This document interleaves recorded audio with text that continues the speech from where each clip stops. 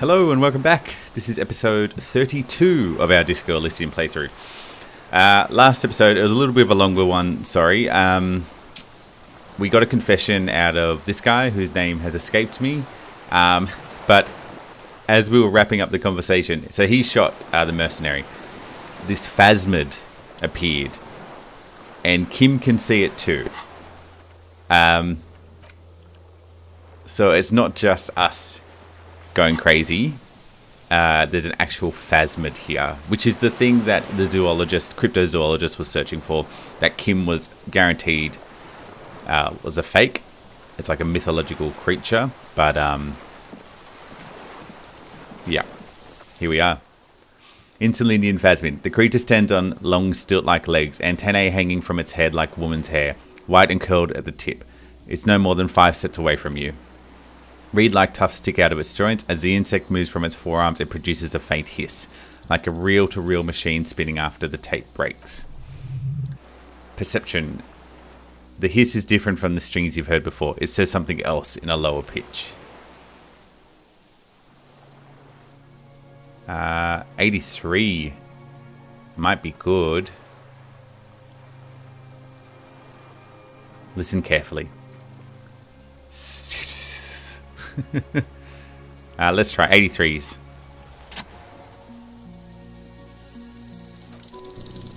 Slowly, with your breath held, you take 2 small steps towards the Phasmid. The creature let out a series of ultrasonic clicks that swarm around your head like swallows. Hissing and clicking, it extends its mandible-like antennae to greet you. You're right below it now, looking up at the colossal chitin of its white limbs. The head of the creature is crowned by reeds, and its eyes are like small droplets of water. Raise your hand up slowly.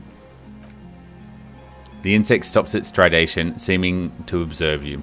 Below its crown of reeds, little pin-pricked eyes detect motion, glittering. The world stands still around you. Perception. Suddenly there is silence. No. Stop. Be afraid.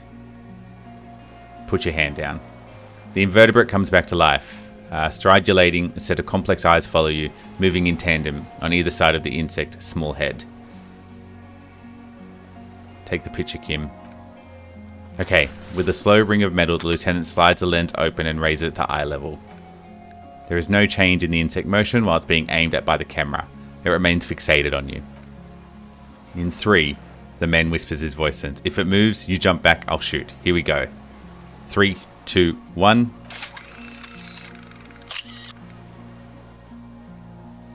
A shrill flash of the camera cuts the air like a blade of sword. The Phasmid freezes in its bright light, head turned towards the lieutenant. Hypnotized by the flash, it stands frozen before you.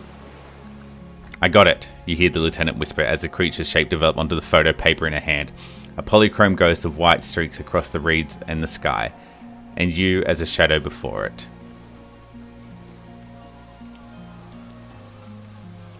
Carefully pet the scythe-like forearm. No, I feel like it's a bad idea. The whiskers are probably a bad idea.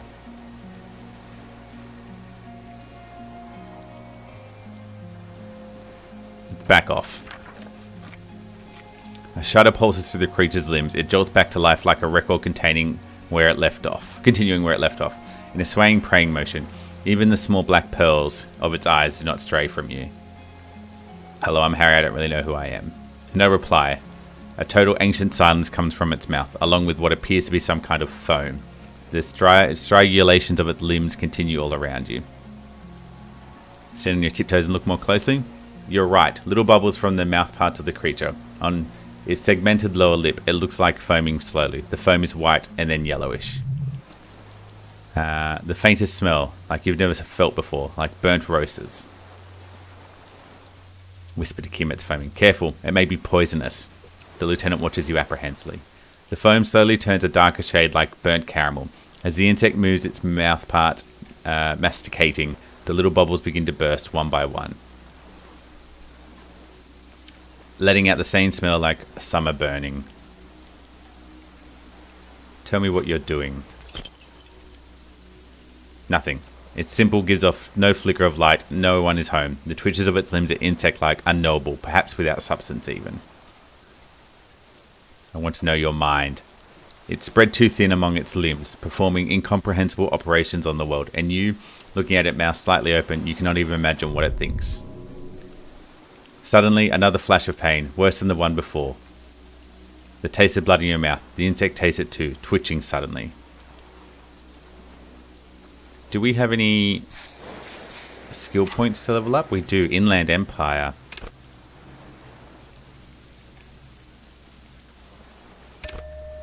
Done.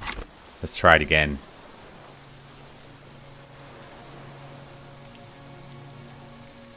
Why, it's locked. Why is it still locked? Let's disengage slowly.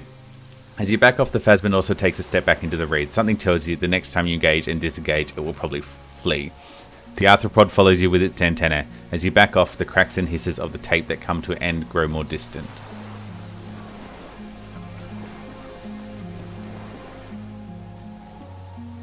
Let's try again. Tell me what you're doing.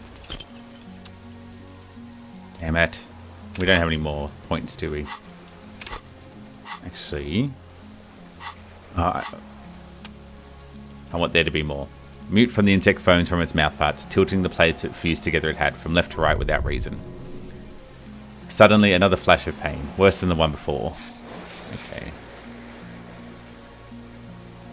As you're turning away, the Phasmid mirrors your movements, stepping on the water. The long limbs carry its featherweight without breaking its surface. Ah.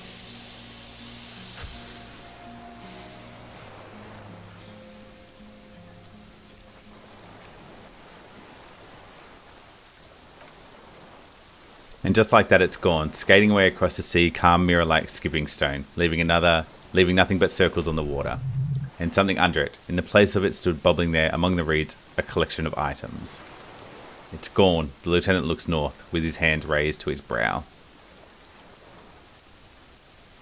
You can walk on water. Apparently, yes, like a water strider only. I've never seen anything like that in my life. What's that in the reeds? Looks like a nest of some sort. We should have a look. What now? What now? The old man behind you repeats suddenly. He puts his hand into the ash. It's dirty and black. Our suspect is not looking so good. We need to check on him.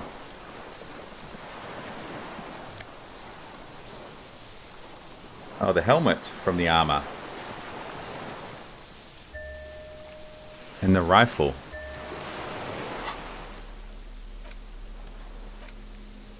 A common... Oh, the scope for the rifle.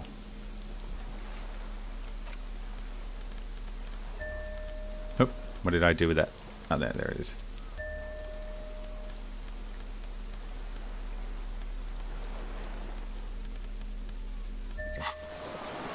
Let's go deal with our suspect.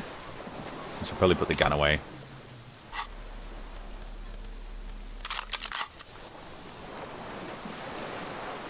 What is it? What do you want from me? I can't go. Something is very wrong with him now. So how could you not see the Phasmid? See, he stares at the reeds and falls silent. Mr. Droz? The man does not respond. He keeps staring, black eyes glazed over, bulging from their sockets, his gap-toothed mouth shaking. Touch his shoulder gently. The plastic cape feels coarse. A light shiver passes the man. Other than that, no reaction. He feels small and frail. He's going into some sort of psychomotic immobility. The good news is this solves our transportation problem, doesn't it, Mr. Droz? The trembling mouth appears to sigh. Between this and the broken tire he used for a boat, I think it's safe to leave him here while we go to get help. We will need to be medical first, I'm afraid. What's happened to this man? Old age and shock. Old age and shock, yes. The appearance of the Phasmid in conjunction with the stress for the arrest, he spent his entire life here. For him to leave would be... Hang tight. We should think about getting back to the mainland to get help. He'll be safe here if we don't take too long. Alright. Wow. to say the least. The Phasmid. I didn't expect it to be real. It's disappointing that we couldn't connect with it, like, but the luck of the dice, huh?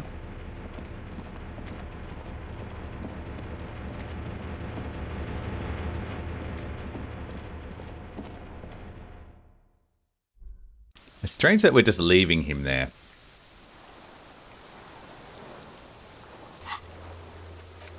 Use the boat to return to the mainland. Okay.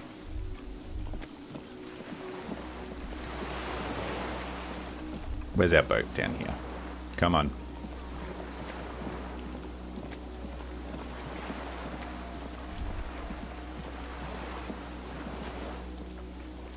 Let's return to the mainland.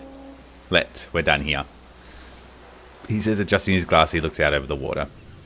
The skiff rocks gently under your weight as you get in. The ride back is uneventful and quiet. But for the sound of conversation on the water, there is someone inland waiting for you. 2 men and a woman stand on the concrete square of a nameless village, looking at a small yellow boat as it draws closer. The sea is calm. You reach the jetty and climb out of the skiff.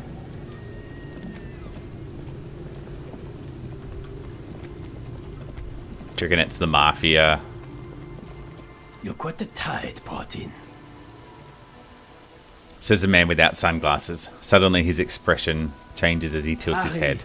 You're bleeding all over the place. You're half dead. Rhetoric. Whatever this is, it's completely unimportant compared to what you've just seen. This is the man with sunglasses from Whirling in Rags, but where is his sunglasses? No one else seems bothered. Who are you people? Hello, I'm Trent Heidelstein. I believe we've met on several occasions. I'm your goddamn partner, Jean-Vic Mar, and this is your special task force, or what's left of it. Special Consultant Trent Heidelstein, Patrol Officer Judith Minot. Hi. We have come to scrape what's left of you off the pavement. Lieutenant Kim Kisoragi, Precinct 57. We've just come from the island, where our investigation led us. Rhetoric. The scene is making even him feel though he has to justify your actions. I might need your help with something later. He adds, suddenly regaining his confidence. Authority, as if you recall that he is in fact a decorated police lieutenant and not a naughty boy. This is clearly a departmental matter, so I'm going to leave you to discuss it among yourselves.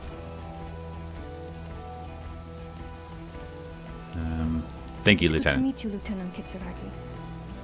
She says warmly, flashing Kim the tiniest of smiles, letting the lieutenant know he shouldn't feel embarrassed over the situation that's about to befall you.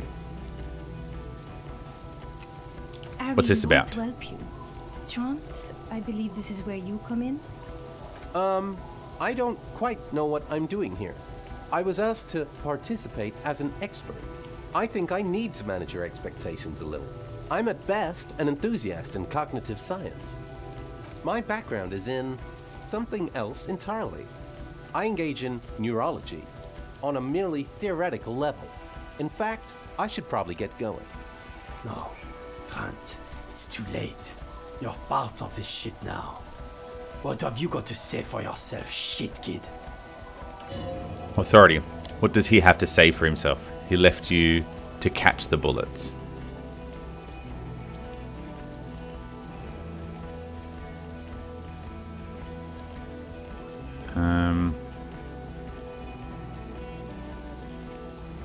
How did you know I was here?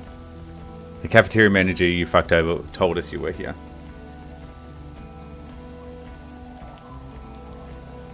I understand. Okay, Gart told you. And people in the street helped us too with your whereabouts. You're a legend among the drunks, Harry. A legendary local drunk. So Trent Heidelstein, it turns out to be Special Constable Trent Heidelstein. Yes, I'm Trent Heidelstein. I never said I wasn't Trent Heidelstein. Wait, what's up with the kid then? Mikhail? Mikhail's my son. Yeah, what's up with all the interesting history? Spying on me? No, I was just interested in the field building and Martinez beachhead. And Mikhail wanted to see Martinez. It was a coincidence. Special consultant. Again, I was asked to share my take on some of the more fringe academic theories developed in Constein in the 30s, for example, partial psychotraumatic amnesia, group personality theory. He's here to see if you're insane. He's smart. Let's move on. You mentioned a task force? Yeah, major crime unit under Lieutenant Dubois and Vicumar. Ring any bells? Refresh my memory. Refresh your memory. It's a goddamn major crimes unit. There's you, me, Jude, Trent, fucking Hardelsim and Gulamar Bevy. He stares at you. I'm technically just a civilian advisor. Fuck you, you're part of this shit show. Right, who's Gulamar Bevy? Oh, that's an interesting story, actually. Gulami Bevy is a police reporter who joined our team. He was really good. Then he left because he lost faith in your ability to lead the unit. Other people have left too. Good, smart people. People we won't get back. Only me and this really patient patrol officer are still here. And Trent, because I'm forcing him to stay. Logic.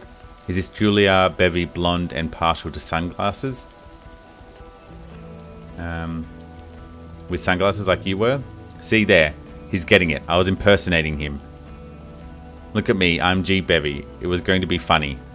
But then you really did have brain damage, so not so much anymore. Alright, so what does this unit do? It's a major crimes unit. We clear the desk of cases so Precinct 41 doesn't look like the worst station in town. We're shit tier now, Harry, because of you. The 41st isn't... He trails off, not wishing to finish the sentence.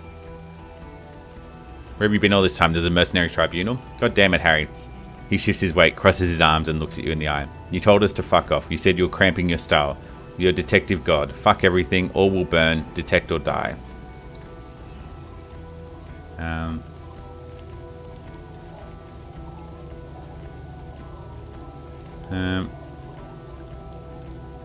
I've said all those things. I'm not like that anymore. Yes. You're sorry. You're the sorriest cop who ever lived. Nothing has changed, Harry. I've heard this repentant shit a million times over. None of this is ringing any bells. The bells aren't ringing because you have brain damage. Trot, he turns to the blonde. This is where you come in. How bad is it? Well, he doesn't have visible tremors. He talks without slurring. He can drive a boat. He's standing, reasoning, all good signs, but complete retrograde amnesia, episodic and semantic. Rhetoric, meaning you forgot both who you are and the definition of money, Iola, pale, and so on. As displayed in the station call, our interactions with him, and I don't want to be a snitch, he makes air quotes, but also mine with him before when Harry did not seem to know who I was. It's all very interesting. Interesting? Yes, interesting. I have my theories, but I'd like to hear Harry's thoughts first. What do you think happened to you, neurologically, psychologically, and why not socioeconomically? Wait, you think I'm so poor I lost my... I made it all up. It might have something to do with the anomaly in the church. High experience detective. Something so sad happened to me that I couldn't be me anymore. It was a defense mechanism. That's it. Psychotraumatic amnesia. Trant?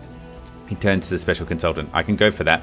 Shit kid is a broken man, always has been. Who isn't? I know I am. But you know what? I keep my shit together. Also, I know a person can't wipe their own mind. However traumatic it gets, that doesn't happen. You're lying or insane or both. But Detective Vicamir, he has blanked out before. I have? Yes, a couple of times after some of the more serious benders. One was after the two drunks case, the other when we looked into that mural. Reaction speed. The two cases in your ledger, the unsolvable case and the New World mural. Those were recent. Those cases were hard on you. Interesting. So at first he dipped his toes into it, prepared. That's where he would have gotten the idea. Yes, practice and then they use alcohol to get there, so to speak. What do you mean? Well, here's my theory. What if this is absolutely normal reaction to the world we're living in? What if it is not a significant anomaly at all? Something to be explained, approached as a defect. Look at the sensory input here. He gestures towards the scenery. Look at the ruins, the neon. Listen to the radio, the multitudes, the people. Live here for 40 years as a police detective. He's like a magnetic reader on the world tape. To borrow a known metaphor. Harry has been pushed flat against it. Total input. Hardwired to the free market. He nods. He just needed for it to end. Okay, Trent, thank you. That's absolutely meaningless. I'm glad we brought you. Will he or will he be able to work in the major crimes unit? Is he a Cretan now? I want to know that. He's not a Cretan, and he is able to do work. If not for in his previous leadership role, then as a line detective. I'm ready to lead again. No one ever mentioned that. He looked at you and then Trent. I misphrased my question. It should have been, is he able to put his clothes on and use the potty, or do we need to get him a disability pension? What now? Now nothing. Now we're just going to stand here. Just stand there. Yeah, just stand there, really. It's cool. Really? No. Now we discuss that. He points to the water. What the fuck did you do to our motor carriage? What is it there, Harry? I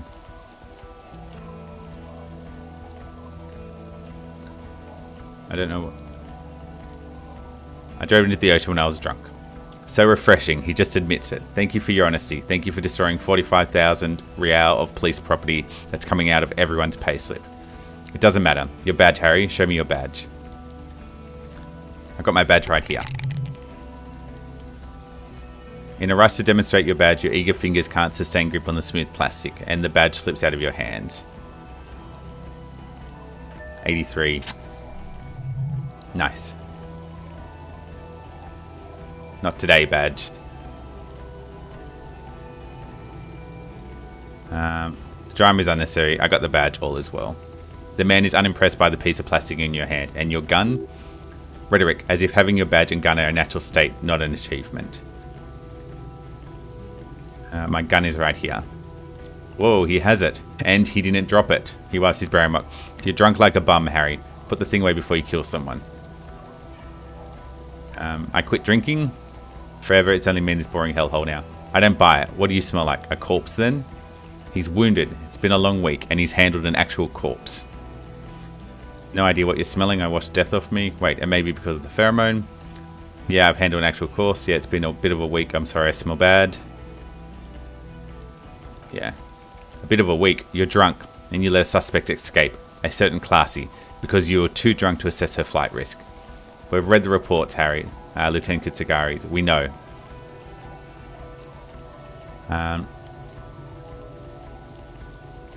It's a small detail in a huge case you know nothing about. Sure, if it's part of your master plan, let's not even get into the other suspects. The one who shot herself in the head. Another detail. Or the fact that you're Everett Clare's little peon now, doing I don't know what for him. That's small time stuff. That's nothing. That's a humorous anecdote. Repair that. Compared to 7 people who were gunned down in the streets are literally red with blood, Harry. It was a fucking mass murder. He did everything he could, the lieutenant interrupts him. We did everything we could. The company hired unvetted mercenaries. Lieutenant Dubois got between them and the locals. He did so at considerable risk to his person. Remember, he was shot. We stopped an execution, not a negotiation. The loss of life was minimal compared to what would have happened.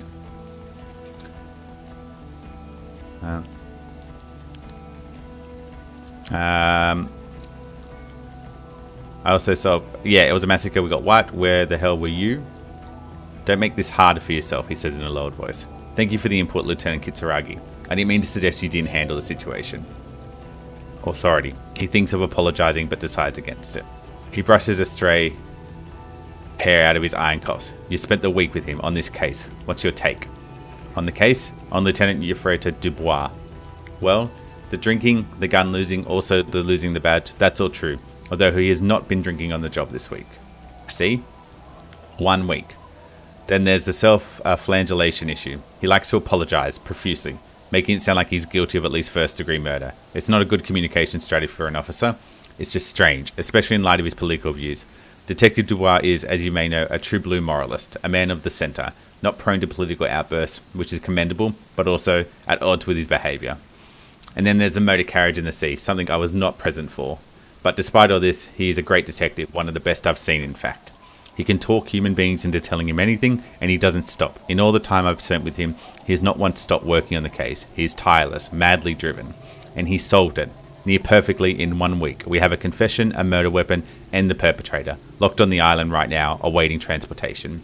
He apprehended a revolutionary brigade who stayed hidden for 50 years, ever since the revolution, who's probably committed other murders over those years. Oh, and he also discovered a new species.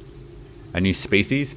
A colossal stick insect. It was on the island, camouflaged in the reeds. It unfolded from the reeds. I think we may be dealing with the Insulindian Phasmid. He takes out the photo and shows it to the officers across the yard. Rain comes down. He covers the glossy photo and the Phasmid with his hand. You hear a gasp beneath the howling of the wind. As you can see, it's about 3 meters tall. In fact, we think it may be the largest land invertebrate ever discovered. Say nothing.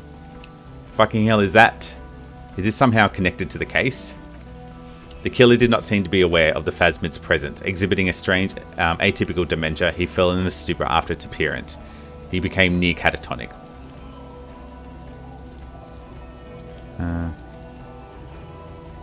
Probably not connected per se, but the perpetrator knew of her existence. So, it is connected. I must say, this is absolutely extraordinary. I don't even have words for it. Yes, it really does make it hard to fire the drunk. His tired eyes follow the photo as the lieutenant puts it away. Empathy. This very, very sad man who's just seen something that's made him forget his sadness. Rhetoric. Now make your case. Now is the time. Now or never. A previous head of the Dubois Union was assassinated by our killer. There was also a dead man on the boardwalk. I also looked into the mystery of the doomed commercial area. The killer, we have a strong motive for him. The special consultant raised a revolutionary martyrdom. Yeah, the custom started with Grad, where they have patronyms. Krasovich, Lazovich. The revolutionaries saw this as a chauvinist atavism, so they used martyronyms, derived from the mother's name instead. The man's mother was Lillian, his Lillian's son, Lilanovich. The custom was overturned after the revolution failed, but not before it made it to Revachol. So, it is what a soldier of the ICM would be called. Thank you, Trent. Thank you for that piece of cultural theory. You said you have a motive? Of course, excuse me. I just thought it was noteworthy. Logic. He wasn't quite sure about the straggler before he'd heard this detail. It must have convinced him. Out of jealousy. Jealousy? I thought this Lilovich was an old man. To have been hiding for 50 years, 70 something. A strange psychosexual fascination. The result spending all this time in solitude on the island of the bay, and trauma too. He himself gave a political reason. In his mind, he had killed an enemy combatant. Also, we have ballistics from the gun, matching the bullet found in the dead mercenary's hand, and 2 officers on the scene that Mr. Dross confessed to. It's a clean win.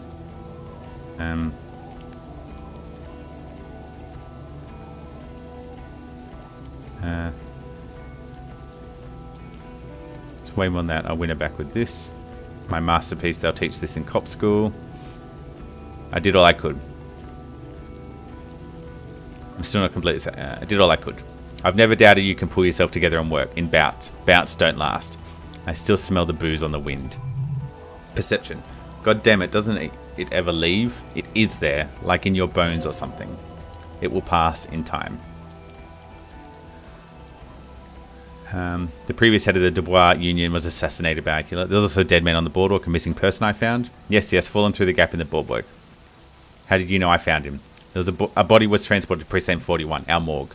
I had Tilbrook and Mullins take care of the funeral arrangements and family stuff. You're not the only cop in the world, Harry. This all comes back to us. Still, good work with the missing person detective. Still a point for you. No denying it. The previous head of the Dubois Union was assassinated by our killer. Lieutenant lowers his voice just a little. This is a conversation for when we are no longer out in the open. In Martinez, where Everett and Edgar Clare have ears everywhere. Reaction speed. And eyes too. You returned from the island, must not have gone unnoticed. Understood, of course. But a case against Everett would be big. The consultant too has lowered his voice. I would prefer not to partake in anything union related for political neutrality. Logic. This has to be good stuff for him to backpedal out of it at first mention. I also looked at the mystery of the Doom commercial area. He shrugs. I don't know what a Doom commercial area is. That place. Why? That's not what you're supposed to do here. There was a fridge we needed, and a possible witness. He was just chasing up a lead and ended up advising a local shop here. It was okay. Of course. Call it community outreach, right? Dodge the bullet there. For a moment it seemed like you were just wasting time. So what do you say? Do you want to take this hot shit back? I don't want to, but you've discovered a new species and solved the murder. So I have to. Jude? A quick nod. Anything that ends the trial, it's okay with me. Agreed. The public relations potential of this is too valuable to let go. Okay. We have vehicles in the square and the perpetrator needs to be taken into custody. Let's go. Let's go. Okay. Am I a dirty cop working for La Puta Madre? No. No, because the suspects seem to think you're too unstable to work for a mob boss. You're suicidal, Harry. No mob boss would take you. I assure you, I wouldn't consult for a corrupt unit. He would immediately backpedal out of it. I told you it's not that bad. Okay.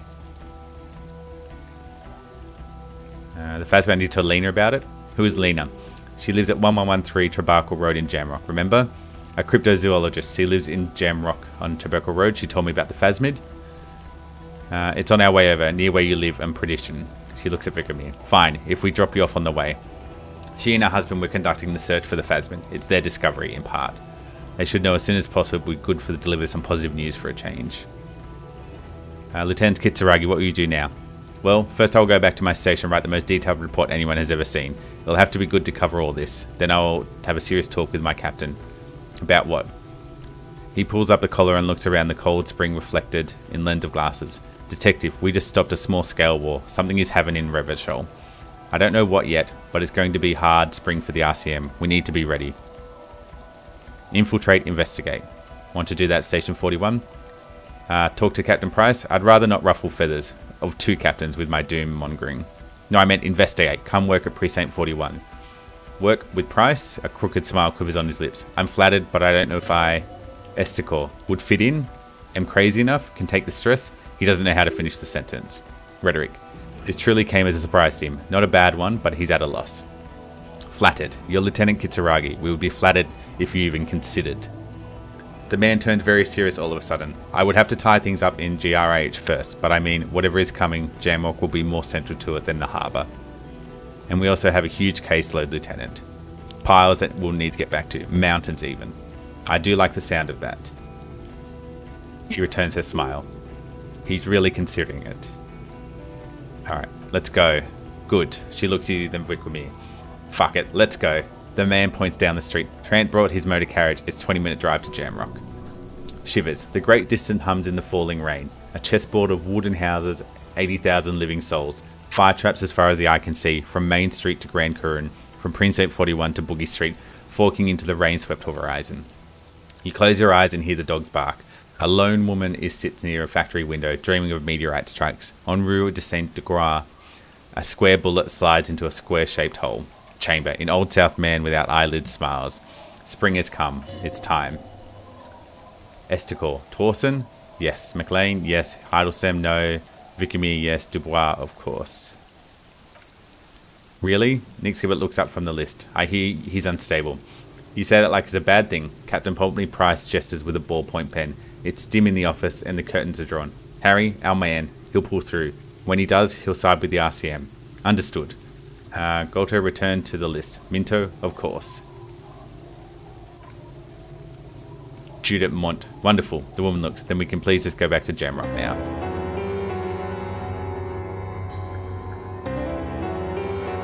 Is that it?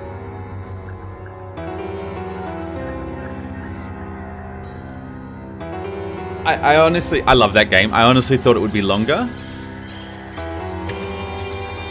But that was an awesome game. I really, really enjoyed that. I am super disappointed that it's over.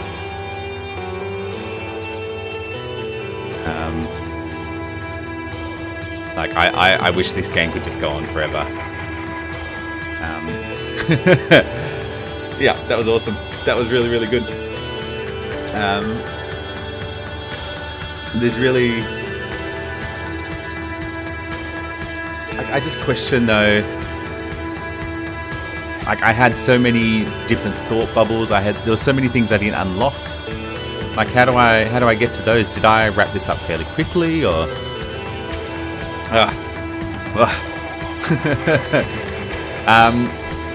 Alright.